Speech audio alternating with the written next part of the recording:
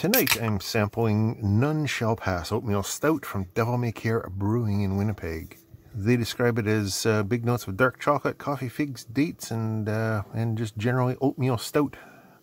And there's all kinds of Monty Python references on the side of the can, which I guess you can screenshot and read at your leisure. I'm not going to bother, but it's pretty funny and pretty fun. So the last few days I've been tinkering with this little thing. Now this is nothing special from a hardware point of view. It's just a D1 Mini and a ring of WS2812 LEDs, aka NeoPixels, but that's a brand name and these are cheap knockoffs. I'm playing with these to experiment with an Arduino library that I discovered recently. Specifically a library written by this guy, Stephen Ludgate. It is the Octoprint API library, which he put together with a bit of help from Brian Locke to allow you to monitor your Octoprint remotely. And yeah, you can monitor it on a web browser or something like that, but this is more of a little dashboard thing that you can just glance at casually so you don't have the web browser open all the time. So I'm not going to go through how to install it and everything else and how to set it up too much. That's all well detailed right there on the page, which of course I'm going to link to. But like any good Arduino library, you can install it easily just from the library manager. It's right there. No trouble to install, no challenge at all. It just works as it should. And it comes with a few examples, again, as most libraries do. There's some for the ESP32, just a basic hello world, and it demonstrates how it works. And then there's a hello world for the ESP826 and a couple of others. This get print jobs and WS2812B, which is the one that I've really been messing with. But just for fun, just to introduce this a little bit, let's look at the hello world serial. So here's how this serial demo works just right out of the box. You throw in your SSID and your password, the IP address of your Octoprint server, which in my case is on a Raspberry Pi, so it's OctoPi. And then probably the hardest part is the API key, which you just get out of your Octoprint server, which you can find in there. Anyway, you just copy that from there into here, and that's all the changes you need to make for just a baseline demonstration. And then it will just print out some stuff to the serial port showing the status of your printer. And there we go. It's connected. It's got itself an address. My printer is currently operational. It is not printing. It is sitting ready. And there's the temperatures of the bed and the nozzle at the moment. Room temperature, because it's not actually doing anything. But that's not the main event. I mean, you could use that as the basis of writing your own code to do whatever you want, I suppose, but that's not what I'm doing. The one that I've been playing with is the WS2812B progress sketch that comes with it. So this one, you connect your WS2812, your NeoPixels, if you will, to pin 4. You tell it how many LEDs you're using. In his example, he's got 110. I'm using, a dozen, I think. The brightness, and then it sets up a few of the different colors, goes online, yada yada, same as before. And then in the main loop, basically it just grabs the percentage completed from the printer, divides it by the number of LEDs, and shows the percentage completion on the LEDs. Fairly straightforward, even though the code looks a little bit intimidating. It's not. That's basically what it's doing. It's just showing a progress bar, essentially, that you can have sitting on a shelf or out of the way or whatever you want.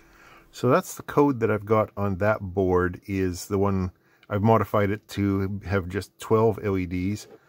And when you plug it in, first it just goes through a couple of colors as it's booting up. And then this is while it's connecting to the Wi-Fi, so it doesn't always get all the way around. And that's why it just clicked off there. Because that's how long it took to connect to the Wi-Fi. So now this is just showing that the printer is sitting in an idle state. Once it starts printing, it will slowly work its way around in a circle, and it will be 100% filled when your print is 100% done. And as cool as that is, this isn't entirely, how shall we say, family friendly or decorating friendly.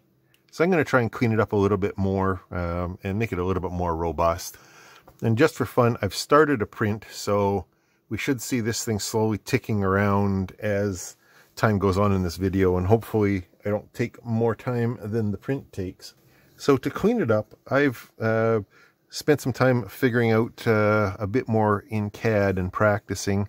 And I've made up this little box here, which the ring actually fits quite nicely into. And I've got a hole for the wires to go through. And then I've got a hole on the side, which I intended to be a place for this to go and USB to plug in through there. But unfortunately my CAD skills are still in the needs improvement stage. So I didn't measure that well, and I can't quite get that to plug in. So I'm going to have to come up with a plan B. Plus, I messed up there too. So my plan B is just going to be to blob that guy on there with a bit of hot glue and hope that I don't break the D1. I'm not sure which way up I'll put it. I'll probably put it that way up with the glue just underneath the antenna end. And then because that won't fit through there, I'll just run a wire in, and I'll probably just solder down to the power and ground actually. Or on second thought, I do have these plugs. So I might do that just so that I'm not soldering to the board, and that still frees up the 5 volts ground and to wire out to this guy. Yeah, I think that makes more sense. And I'll just cut this power only USB off this oddball little splitter that came with something or other. I don't know, I had 2 males and 1 female, and the 1 male is power only. So right now the print is still at 0%, and the first LED will basically be 1/12. When 1/12 is completed, that second one will light up. So just keep an eye on that in the background as things progress here. I don't know the pinout of these micro USBs. There's ground. Is that one. There's actually 5 pins on these things. But ground is that first one over there. And 5 volts, where is it? Is on the bottom.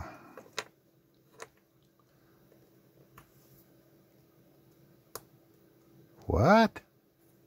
Is there there's a protection diode, isn't there? Of course there is. Or I could just put the meter into diode check and read across the diode. So there it is. 5 volts is there and ground is over there. Okay. And just to add to the illusion of professionalism, I put a bit of heat shrink on there just for some insulation, just in case.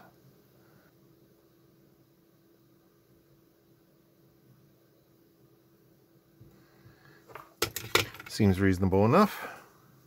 Next, I dig around in my box of various lengths of wire, and I found this 3-wire cable, which is sold on eBay and various other places as servo cable for hobby servos. So I think that will work just about fine for this.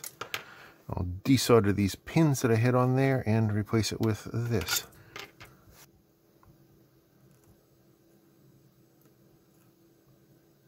Data. Not my best work, not my worst. I'll live with it. And those should be able to drop down through there. And if I did this right, it just sits in there nice. Okay, while I'm waiting for the hot glue gun to warm up, I'll just solder these guys in, I guess. So, where's my voltages here?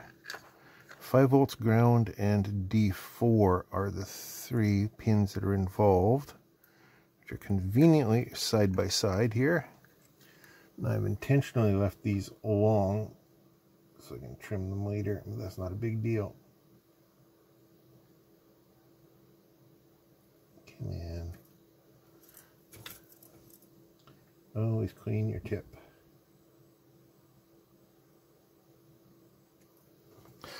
That'll do. That completes the soldering portion of this project. So now it's arts and crafts time. Just blob some hot glue in there. A generous portion. I'm just going to squidge that down. Be careful not to get my fingers on any that pokes up through the holes. Yeah, now I'll just hold this till it cools. And while I'm holding that, you may notice over there that we've made some progress on our print.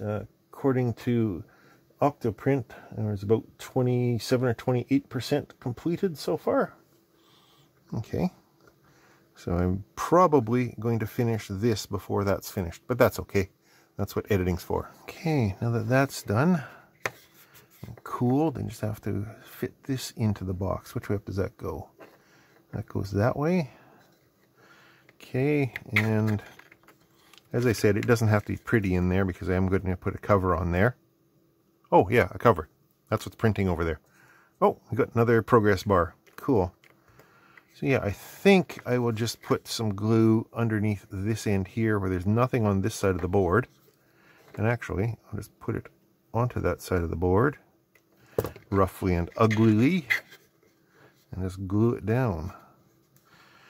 And again, sitting here waiting for glue to harden. Probably should put a little bit of strain relief on that as well. Some people are going to be screaming in the comments, hey, you could have redone that and reprinted it. Yeah, I could have. But this box took about 5 hours to print, so I don't really feel like wasting the time and the filament on it. Your mileage may vary. Okay, time has passed and the hot glue has hardened. I gobbed a bit more on there when the camera was paused. So let's see how it works. I think these two should both be able to make pulls from the API simultaneously. I hope so anyways. So there we go. This one I changed one setting in the software for the brightness a little bit. I found under normal viewing conditions, i.e. not my studio lighting, these ones were a little bit painfully bright. That is 150 out of 255 for brightness. This is, I think, 50, which is still plenty bright, except when you're under ridiculously bright lighting like I've got right now. So it looks like we're only 2/12 away from the thing being finished. And if we go over here, that translates to about 87% or about 12 minutes left. So I think I will take this over by the printer and just wait for that to end.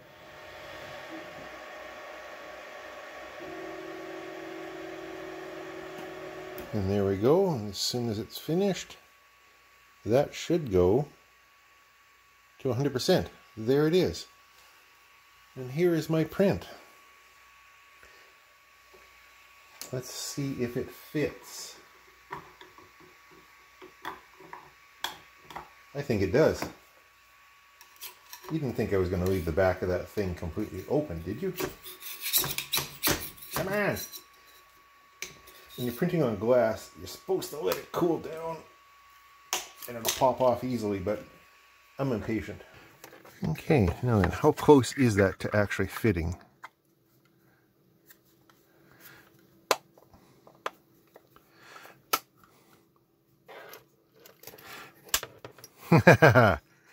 That's pretty damn close to fitting. That's awesome. Alright, so there we have it. One little box of magic to monitor the printer from wherever in the house I happen to be, or in the backyard, or basically anywhere within Wi-Fi range. So there we go. That was fun, and a nice simple little project. Thanks to Stephen Ludgate for coming up with this library. That's really handy. Cheers, pal. If anybody wants to try this for themselves or take a look at his code, I'll put a link down below. Comments and questions, as always, down in the comments section.